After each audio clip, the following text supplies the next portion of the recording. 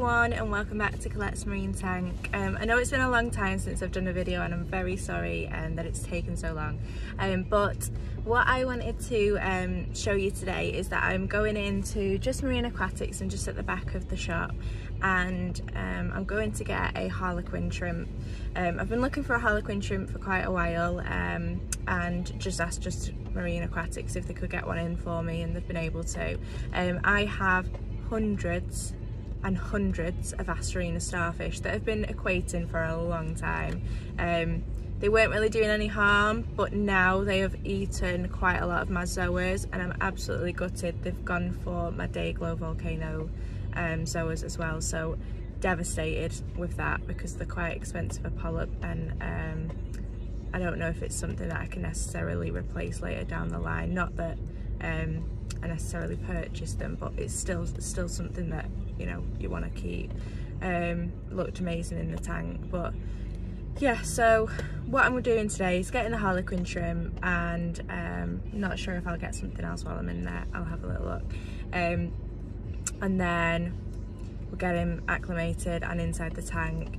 I do have a sand sifting starfish. I've not seen it for a very long time, but to be honest, I'm willing to take the risk to try and get rid of the asterina starfish now that have become ridiculous. So yeah, we'll wait and see. Thanks guys. Okay guys, so I'm out of the shop. Just to show you what I have, I managed to get 2 zoa frags for, I think it was 2 zoa frags for £30. I can't really remember actually, but anyway, so one was a really nice fake chili lime frag, and the next one was, well, I don't know what it is zoa wise, but I'll show you when it's under my light and hopefully someone can give me an ID, but it's like an orange in colour, orange outer, frills in colour. I also got this frag here, I don't know if you can see that, yeah, and these are yellow polythoas. They're absolutely gorgeous under the light, so thought that would look nice in my tank. I know polythoas can be quite evasive, but I actually don't mind because I want my rock to be out of show now and for things to just grow out on the rock. So yeah, it would be nice to have all my zoas coming together. And then here, can we see this? Can we see him? No. Here is my Harlequin shrimp. Oh, there we are. We can see him a bit better that way. Oh, he's gorgeous. He's dead cute. Dead cute. So I'm really excited to get him inside the tank and hopefully get munching on these starfish. So yeah, so I'm going to acclimate him for at least 40 minutes, drip acclimate, and get him in the tank, and yeah, I'll do the same. I'll dip the zoas as well before I pop them inside the tank. Not that I've ever had any little nasties come out of this shop. This shop's really good for dipping, but you just never know. You can get them in any system, so it's better to dip. So yeah, so I will update guys when I'm back home. Thank you. Okay guys, so I just got home. Here is the Harlequin shrimp inside the tank. I'm just acclimating to the temperature of the tank at the moment.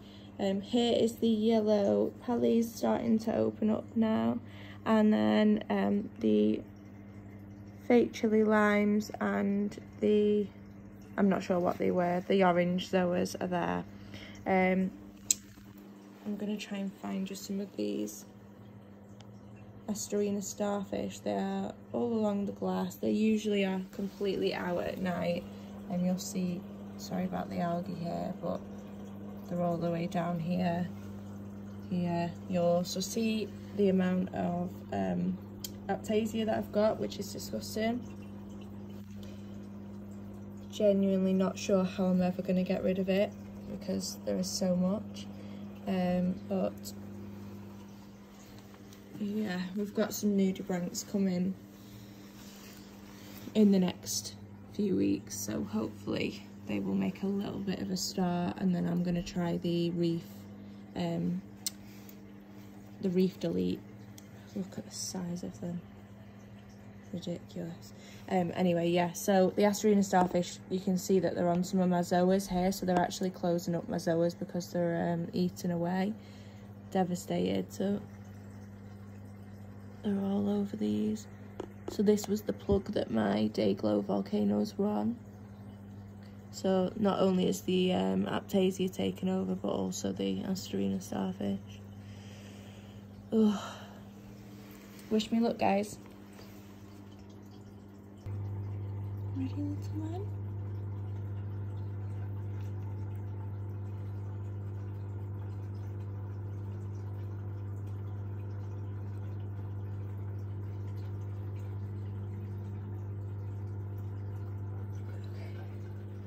He's bringing an asterina with him. Let's get you in.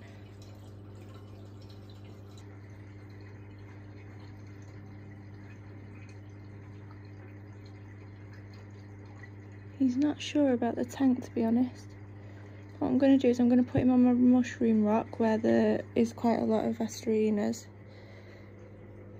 Try and bring his with me and see if he wants to go down. Here we are.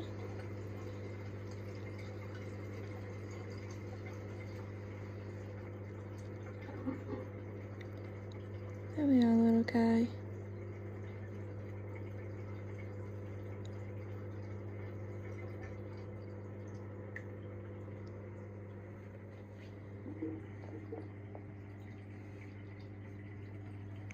Sorry, please mind the dirty glass.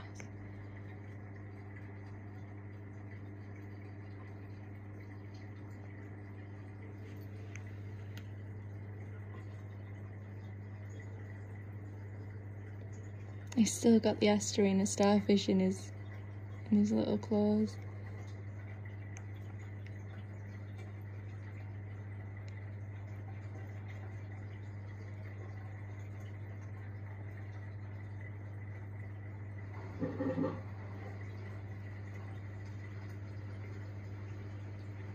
Just to finish up this video, I'm just showing you the zoas that I got, or the Polythoa zoas that I got. So there's the yellow ones I was talking about, yellow centres, green tips, and then the fake chili limes, and then they've not opened up yet, but the other zoas are here, and when they're open they're like a pinky orange around the outer shell. I also just noticed that one of my little bounce mushrooms has decided to execute itself. I've just done a little change around on the tank. It's not looking great at the moment because I've just added the NT Labs Aptasia stuff, so we'll see if that works, but it's very, very cloudy while we wait for it to come back clear. Thanks everyone for watching as usual, and take care.